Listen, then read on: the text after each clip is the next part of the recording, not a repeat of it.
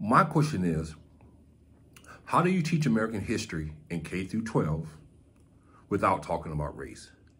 Knowing that race is embedded in the Constitution of this country, knowing that we have had slavery that played a major part in this country, knowing that we had segregation that played a major part in this country, knowing that we had the civil rights movement that played a major part in this country. So my thing is, how do we teach history without talking about race?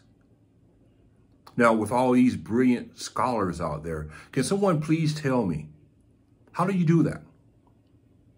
How do you teach American history without talking about race?